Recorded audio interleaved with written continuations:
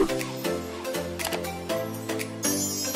have a really good course called Vision in Your Child. It's really understanding the foundations of the vision. And any of you, if I mention with the vision and you haven't been with an ophthalmologist, please, because I just have a munchkin here now. 5.5 on this eye, 3.5. So what does that mean? This eye sees to about here, and the other eye can see to about here. The eyes are not going to ever match up.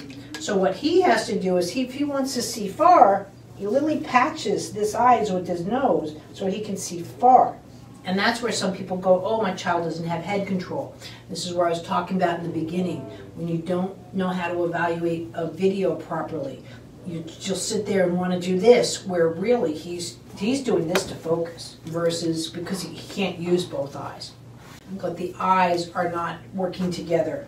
What you're seeing, again, is directionality, and I'm sure that ophthalmologists said the eyes are fine. I'd like to see the script, because what it is when the eyes are not working together, really what's going on, you have directionality, right? But especially going through the left eye wants to come in and then it goes off. And so you want to bring that together, and then you want to add the vision with the spine. I have a really good course on head and vision, and I would start with that first, because I think you really need to strengthen the visual qualities. That's where I would say more delayed visual maturation, because of the age, and just that it's more sporadic vision than following. You're looking, see how my left eye comes over? See how my right eye comes over?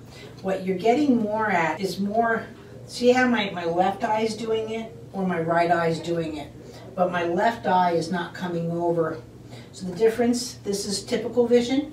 I counter with my pelvis, and then where it's the right and the left. You see that too, Megan, right? That kind of movement. And you all can do it. Look at something normally, left, right.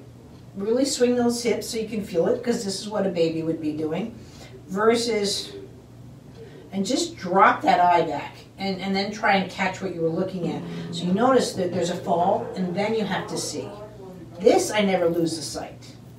And that's what you want to strengthen. And patching is probably the best way to do it, and the patching program would be the best way.